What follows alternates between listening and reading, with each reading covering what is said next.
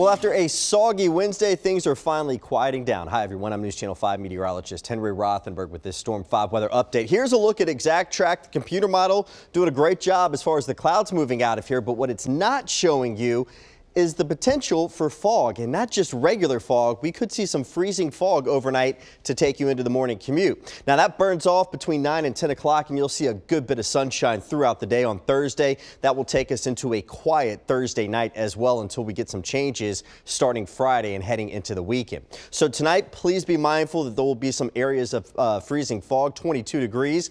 Thursday, we're starting at about 29 at 8 a.m. up to 36 at 10, 42 by noon, and then 45 degrees and mostly sunny. That's going to be the high as well. That's at 2 o'clock, down to 43 by 4 p.m.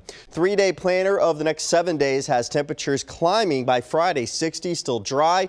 Another front, more unsettled weather, rain chances 56. Take a look at the difference in lows. Tonight in the 20s, tomorrow night 30, and then by the time we head into Friday night, our low is 50.